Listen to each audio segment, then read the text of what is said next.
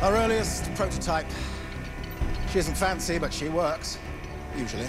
Now, we kept her operational in case the crew of the mothership ever needed a rescue. We call this one the lifeboat.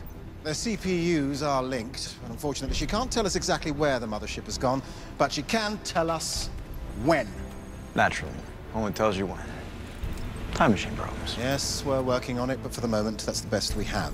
3:30 p.m., May 6, 1937. We found this on the dead shooter. It's an address, a tavern in Manchester, New Jersey. That's the Hindenburg, about 4 hours before it crashed. You're telling me that this guy actually went back in time, for real, to the Hindenburg? Lucy, if Flynn kills people in 37 who aren't supposed to die, they don't have the kids they're supposed to have, do the things they're supposed to do. History changes. Reality changes. So why would you be stupid enough to invent something so dangerous? I didn't count on this happening. Why would Flynn do it? We don't know, but there's room in there for 3 passengers. Wait, to do what? Go after him? Why else would we bring you here?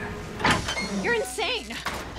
I mean, even if I believed you, which I don't, I'm not getting in that thing to, what, go after some terrorist? I am not a soldier. We have a soldier. We need a historian. A good one who knows the customs, can travel incognito, help us keep a low profile. Great, I'll email you some names. I think someone who loved history would want to save it.